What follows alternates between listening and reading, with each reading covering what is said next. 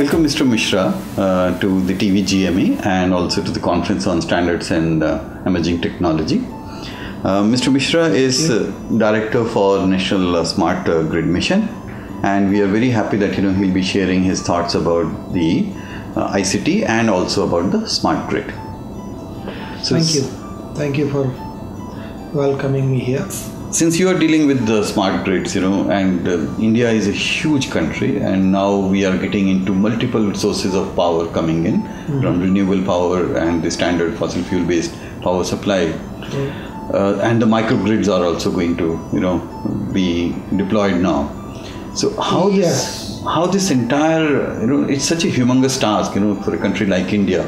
How it is going to be managed, and what are the big three challenges you people are facing? Smart grid and new sources of generation. Now these are quite a challenging time for grid company, but an exciting time for all electrical engineers. Historically, grids and grid companies, they have been centering around a central generation, more and more optimization of generation, and then delivering power as and when required to the customer. Now, a smart grid is an entirely different ballgame. One has to actually understand that a smart grid, the entire movement is for societies and of course the earth as such, for making the temperatures rise less global warming.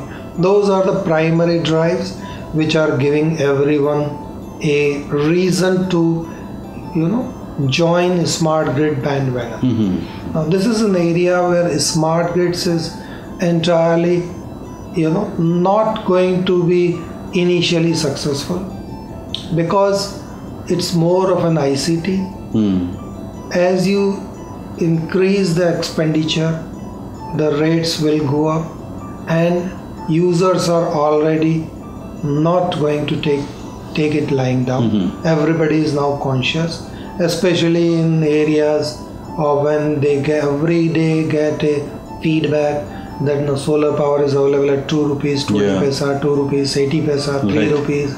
Now they can't really go ahead and buy power from grid company at 7 rupees and 8 rupees.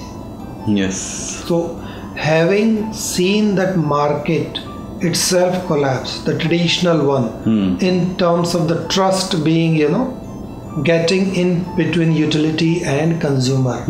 It's a big challenge to actually push the smart grids in real sense, and unless there is a redesigning of the market at the level of consumer, grid company as well as regulator, where there is more price to be paid for reliability, when there is a reward to consumer who are agreeing or ready to take not only the time of use prices but also interruptions in their services, and as well as there is a more variation in terms of, say, between the consumers. Currently the regulator tries to give for entire territory the same rate. So we are already working closely with the regulators, and that's what we had discussed just before now, that ICT, the collection of data and of course analysis of all those things, that's going to make a big difference in these kind of decisions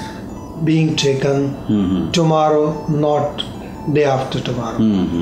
And the third challenge which I see is making majority of consumer aware that their decision makes a difference in terms of whether everyone pays higher price or everyone pays a competitive price, whether their grid is green or 100% or 80% or 50%. So these three are the areas where I see the maximum challenge as well as opportunity for grid companies and people like me to make a difference. Okay. That's great. So when do you think that this smart grid will start settling down, because after all these challenges are met? The technology part is in the initial phase of settling down. Okay. There are more and more renewable energy getting integrated. There are less and less disturbance and resistance from grid company side because they are more confident now. Market design, because of lack of data and analysis, it is yet to actually pick up in a big way, and we are looking forward to even startups in terms of those who can go dig deeper and create the value out of the existing data, so that we can have the right market design for ultimate takeoff of smart grids. Okay. And when it comes to consumer, today's activity as well as every activity, every medium, we are ready to deploy, we are deploying, and we are hopeful that we will actually have a movement in less than 3, maximum 5 years, where consumers will be more demanding and grid company and people like me will have to put their act synchronized and deliver to their expectations. So the market will decide, how to move. Yes, the consumers will decide. They are going to be more and more conscious, and they will be the driving force.